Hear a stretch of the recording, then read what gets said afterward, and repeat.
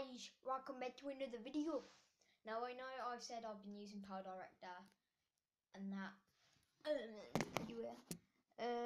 that I will be using PowerDirector, and I don't think it'll stay. Oh well, but I will be using PowerDirector, and basically yes, I am. And if you really don't believe me, with the video, have you ever seen me put a picture in my videos?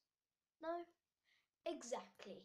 Let me just give you an example. I'm going to put 3 pictures of 3 drawings that I've done earlier because I felt bored. Put one here, right there. Put one here, right there, and put one here. Okay, so now I'm going to add some effects and some writing on the screen. So here we go. Yep. Hopefully